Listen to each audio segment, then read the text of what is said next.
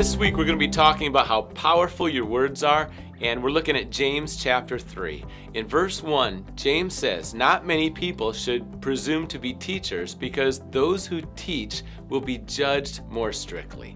Now, I haven't seen that written on many seminary brochures, and I don't see that written in a lot of churches for roles where there's teaching involved.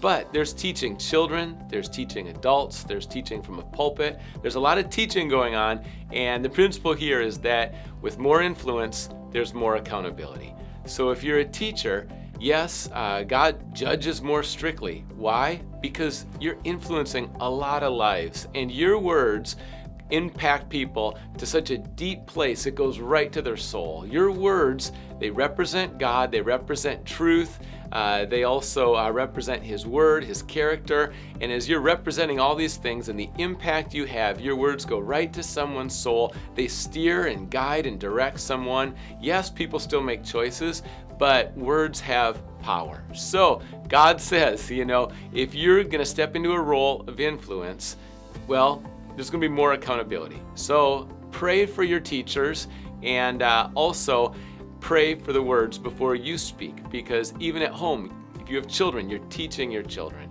And God wants to guide your words through the Holy Spirit.